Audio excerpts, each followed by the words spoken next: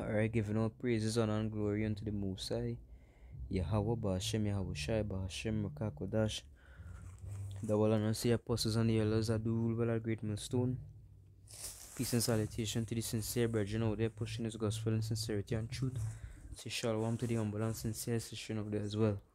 This lesson will be entitled, Be Envious of No One. You understand? Be envious of none. To be envious, right? I'll get the definition just now, but to be envious is a carnal emotion. You understand? It's a carnal emotion, it's a wicked emotion, it's not of Yahweh Hashem Yahushai.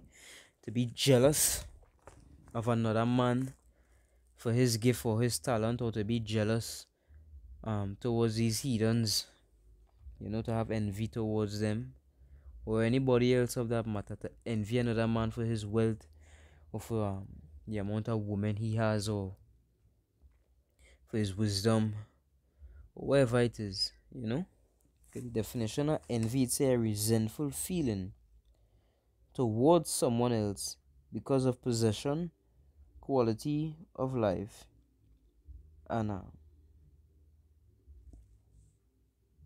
good luck. It's a be jealous. So to envy someone is to be jealous of them, to resent them, to despise them, to hate them for their possessions or for how good their life going, whatever the case is. But we are not to have a spirit like that upon us. We are to be content with our lot and content with the things that the Lord has given us. The Sirach chapter 30 verse 17, it says, death is better than a death is better than a bitter life or continual sickness. To be envious, to be in a state of envy, is to live a bitter life, that will keep you sick in the mind, right? Be envious, being jealous of somebody, it causes stress. You understand? That negative energy, right? Where you constantly looking upon someone else, well, look what he have. He don't deserve that. Why I going through? And he, on top, and that whole spirit, that bitter life. And as I always say, a mortal's life is likened unto someone trying to fill a bottomless well.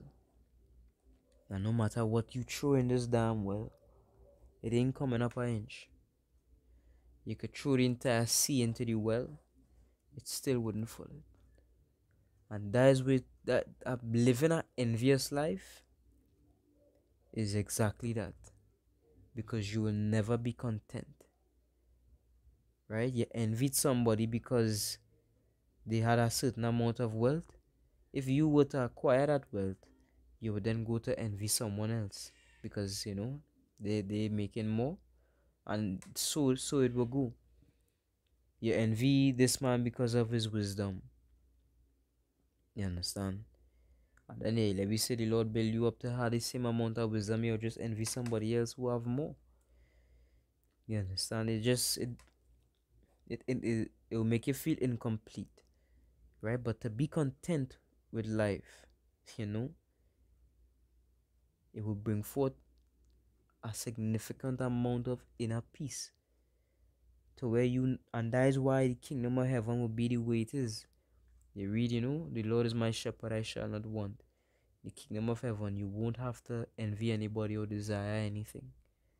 You wouldn't have to desire for this sort amount of woman, or desire for this amount of wealth, or desire for your house to look a certain way, or to have this amount of rooms. You wouldn't desire to live this long. You wouldn't desire to have this much children. You wouldn't desire anything. You wouldn't need anything.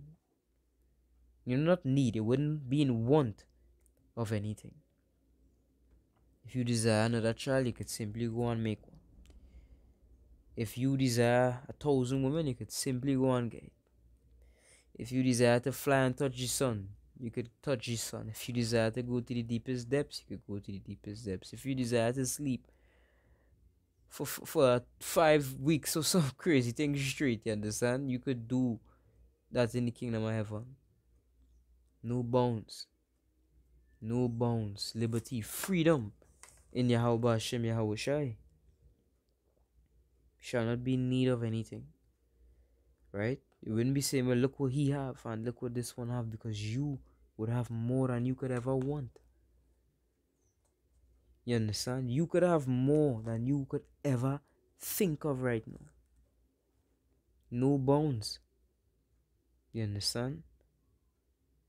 So hey, we being in this flesh right now, we have to apply these things to the best of our ability, and it's not to look upon someone else for the things that they possess, but more so, instead of focusing on the outward, focus on the right, instead of external focusing, on external things, rather focus on the inward man, on the inner self, on the things inside, right? And rather than focusing on what someone else have, focus on the things that you possess, that others are dying for.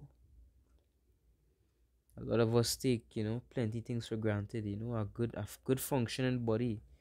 And it say that here, verse 15, Sirach 30 verse out of verse 14, it says, better is the poor being sound and strong of constitution than a rich man that is afflicted in his body.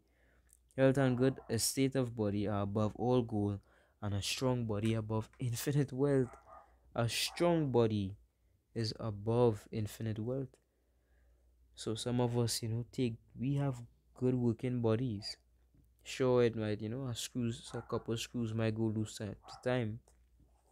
There's a good function, but you could walk, you could run, you could swim, you could jump, you could move. You could breathe properly, you could hear, you got all the senses, and we take this for granted. We take these things for granted, but that gift from the Most High, that the Lord didn't judge your ass so harshly that He caused you to be born glued onto somebody else, right? We all seen, two people, their heads stick up together, and you understand, or the Lord, yeah, the amount of shit I've seen with the judgments of the Most High, boy. You know, you're born and you have no eyes, no nose. You understand? You're born with 3 legs or some mad shit like that. You're born and you can't go out into the sun. I see something like that. You can't go out in the sun. I see something where this person had to be drinking gallons of water every single day, or else they would die. So this woman, she could literally live in a lake, or else she will die. You understand? She body, she could only survive in this lake for the entirety of her whole life. Right? The Lord could have give you a fate like that. This shit, this Tourette syndrome, I be seeing that this shit is crazy. That you saying shit, you performing actions that you not in control. The Lord could have give you a judgment like that, but instead He gave you a good working body. You understand? A good functioning system. That in itself, if you content with that alone, that your body is working properly, you wouldn't need anything. You wouldn't be in desire of anything. Right? Strive to be content. Right? In terms of your living situation, strive to be content. Right? It is okay to want more, but don't make wanting more the center of all things in terms of your living situation. Right? It's one thing if you're making a certain amount of money on work and you would like to strive to, get a raise or to get a promotion or whatever the case is, go ahead, we live in, right? We work, but don't make that your main priority. Be content with what you have already, because there's a lot of people that would die to be in your position. You understand? And you could take this example for being the truth. Don't just look upon being a leader or being the head of a camp or being an apostle or being an elder. You think there are billions, millions, you understand, that can't even make it to be in the truth, much less camp leader or leader of us, multiple camps, whatever the case is. But your lot is in life. Your lot is in this truth, this ministry You understand? That in itself is enough, right? Forget about being king of Israel and disciple and top man and all them things. To just be there is more than enough. To receive salvation is more than enough. Right? We all strive to be part of the governing body, 144,000 elect, but to just be there, you understand? To just be delivered from out of this destruction, that is in itself more than enough. Right? And there's the mindset you have to apply. You see, the scriptures is not just the scriptures weren't created for you to just read. It is the applying of the material that you read is what matters. By you applying these things, you understand? That is what does build you up. Right? The doers of the law shall be justified. So that is the things that is build you up. I want to make this lesson too long. Jump down to Romans. Get the book of Romans, chapter 1, verse 24. It says, wherefore Yahweh also gave them up to uncleanness through the lusts of their own hearts, to dishonor their own bodies between themselves. Who changed the truth of Yahweh into a lie, and worship and serve the creature more than the Creator, who is blessed forever. Amen. Scores. Likewise also. Alright, verse 20. They say, even as they did not like to retain Yahweh in their knowledge, power gave them up over to a reprobate mind, to do those things which are not convenient, being filled with all unrighteousness, fornication, wickedness, covetousness, maliciousness, full of envy, murder, debate, deceit, malignity, whisperers, backbiters, haters of Yahweh, despiteful, proud, boasters, inventor of all things, disobedient to parents, without understanding, covenant breakers, without natural affection, implacable or implicable, Salakia for saying that word wrong, and unmerciful. Right? So the key there I wanted is full of envy. Right? So to be full of envy is to have a reprobate mind. Right? The Lord gave them up to a reprobate mind. So to be a reprobate is to be one full of envy. To be someone that is continuously jealous. You understand? That is to be a reprobate. That is to be somebody that is rebellious towards the truth. You understand? Somebody that doesn't want to conform to the words of the Most High. You understand? Because as the scriptures you previously read, all envy would do is destroy your body, would destroy your mind. You understand? And it's not according to the Yahweh Hashem Yahweh Shai. Envy, that strong feeling of resent, right? Towards someone because of the things that they have. That shit is that it don't get more carnal than that. Right? That is as carnal as it could possibly get. And I just not necessarily, but just to get the point across. And it is that why it's very important also to see life in multiple perspectives, not just through your own eyes, because you might watch your life. Imagine you watching somebody else's life, right? And you thinking that person, you would die to have their life, but that person would die to have somebody else's life.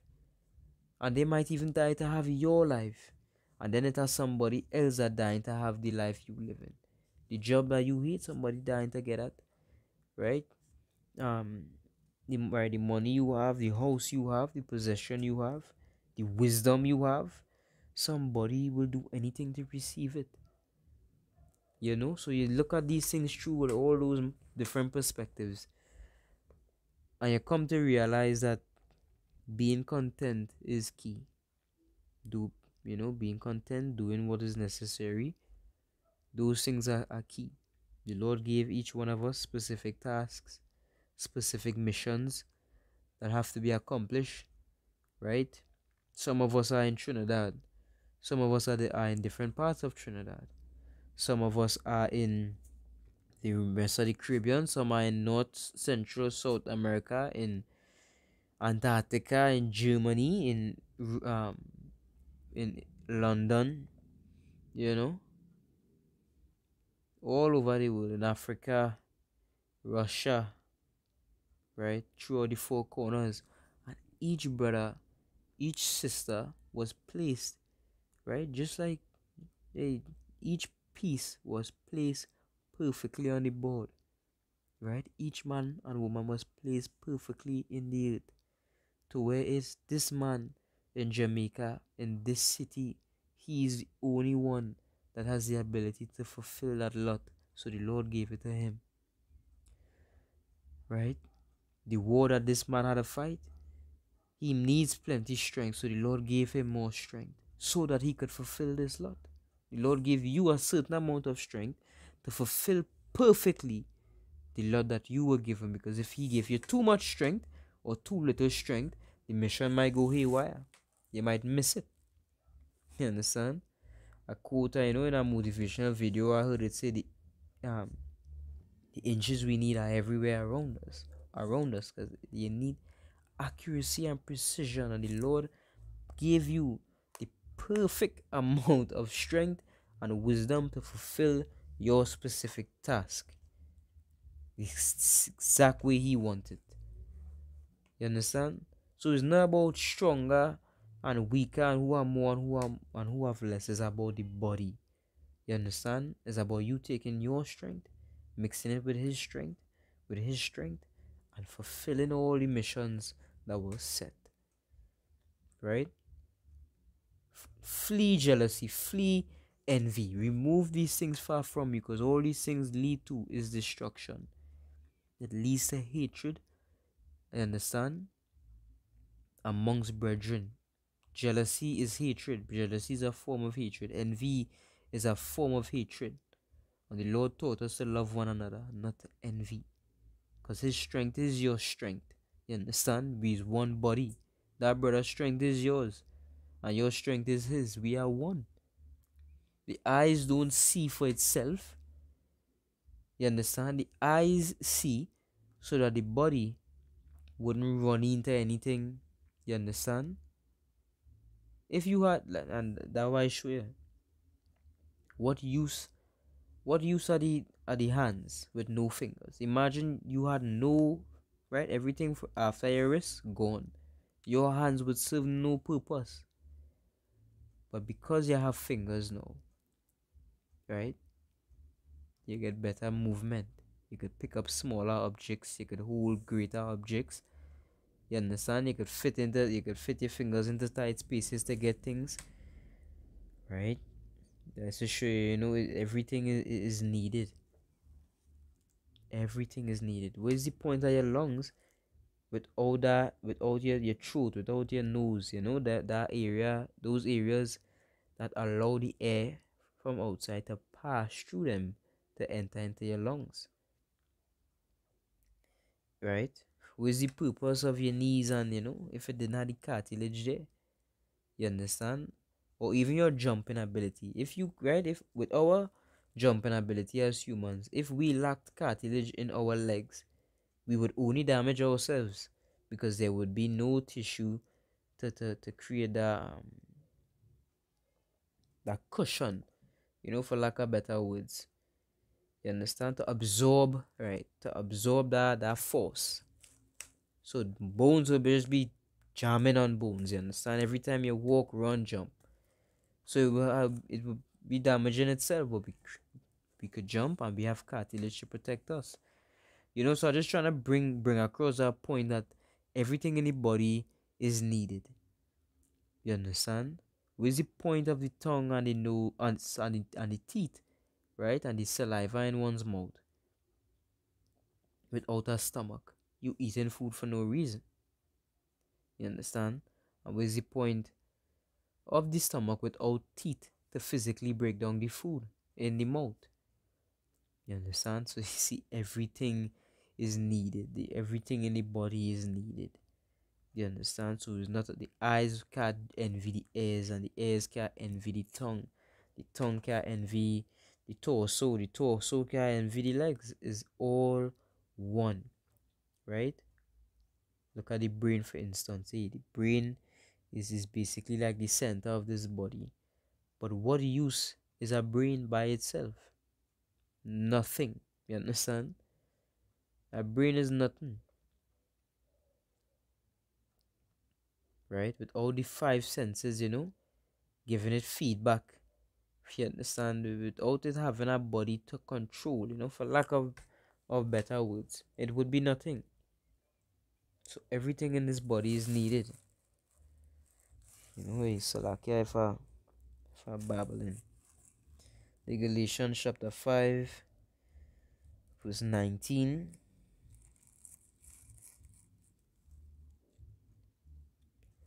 It's saying, the works of the flesh are manifest, right? These are the works of the flesh, of the carnal, sinful, wicked flesh. It is manifest here: adultery, fornication, lasciviousness, idolatry, witchcraft, hatred, variance, emulations, wrath, strife, seditions, heresies, envyings.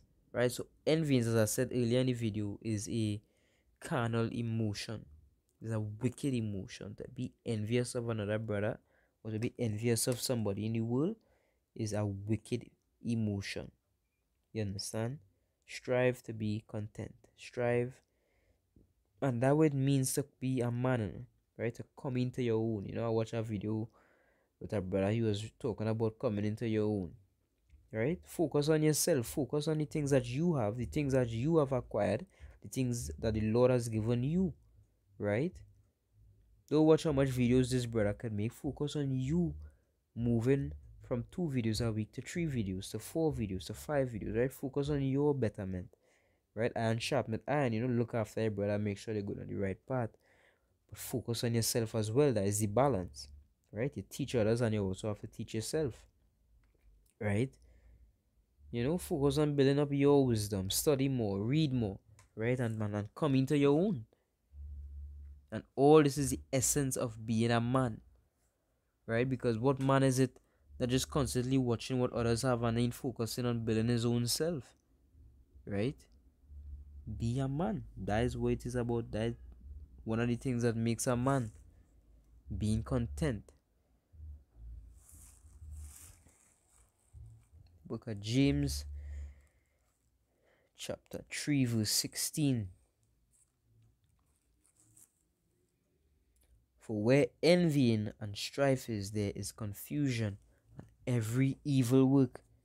You understand? And that scripture is clear as day. Where envying is, where strife is, there is confusion. Envying brings confusion. You understand? Because it would disrupt that flow. You understand? It would disrupt the flow within the body. If it constantly having strife, having disputes, arguments, quarrels, you understand, it having envyings, who jealous at this one and who can't stand this one, right? And all this contention, this tension, you understand? When it's time to do the works, it wouldn't flow. There would be no love amongst us. So you might want to do the works with he. You might still because you want to talk to he.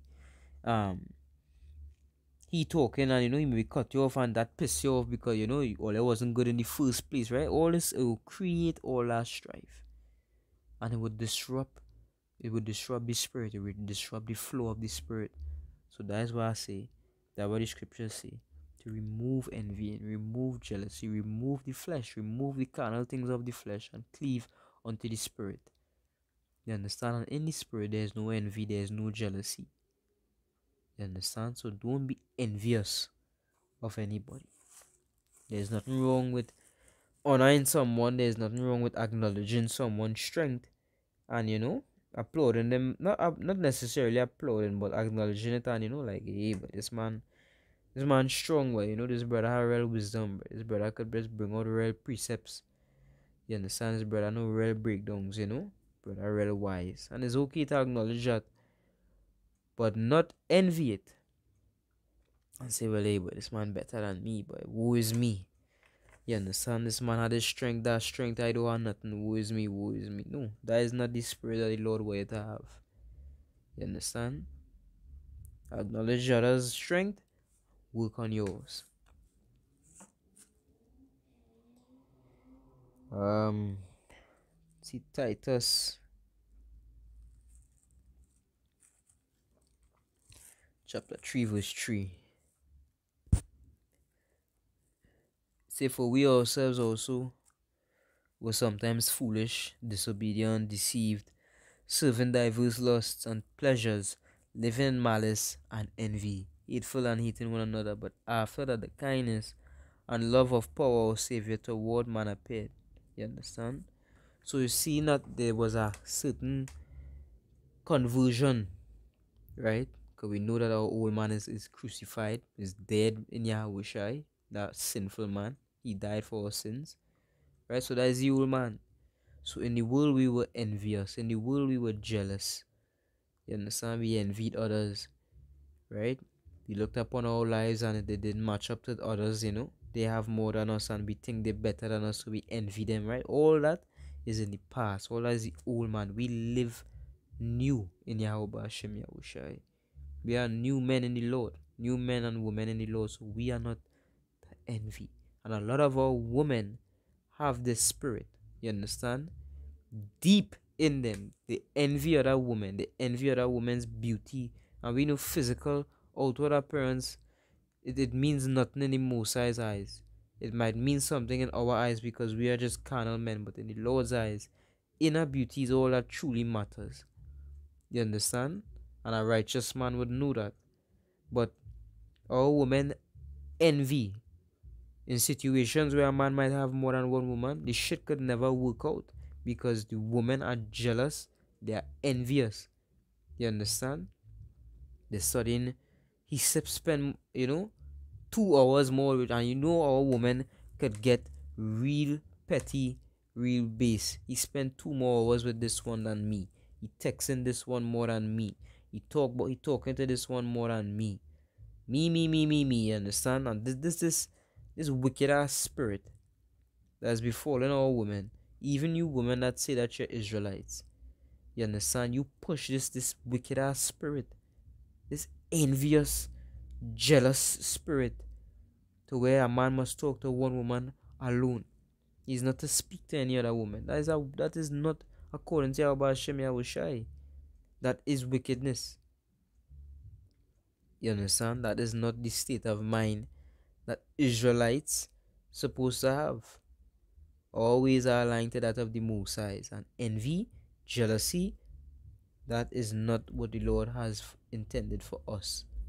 You understand? We are not to be envious one of another. You understand? One to another.